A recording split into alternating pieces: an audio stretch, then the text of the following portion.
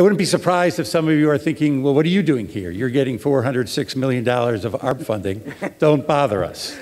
Well, as some of you may know, we're not allowed to use that money, even though it's been given to us to address the COVID-19 pandemic, for our structural issues, or to go towards the main issue I'm here to address today, which is our long-term pension liabilities.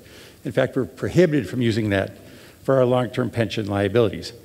But even with this money, Milwaukee is at a critical fiscal crossroads.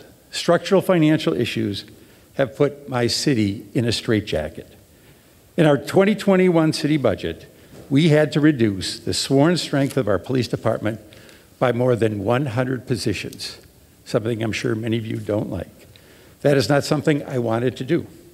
And even with that cut, the police department's personnel costs still climbed. Here's the crisis we face that will come to a head in this next biennium. Our pension system, driven by the cost of police and fire personnel pensions, will require an annual $76 million increased contribution in 2023.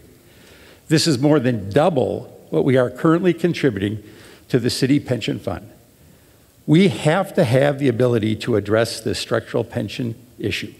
Please empower Milwaukee to manage the costs of our public safety pensions and have fair collective bargaining benefits for frontline public safety workers. Fair to police officers, firefighters, and at the same time, fair to taxpayers of the city. Right now, Milwaukee is required to deliver generous pension benefits to public safety employees. Firefighters and police officers make up 43% of our employees, while accounting for 79% of our pension costs and 79% of the cost of this increase. Actuarial estimates paint a grim fiscal picture going forward, an unsustainable and unaffordable obligation.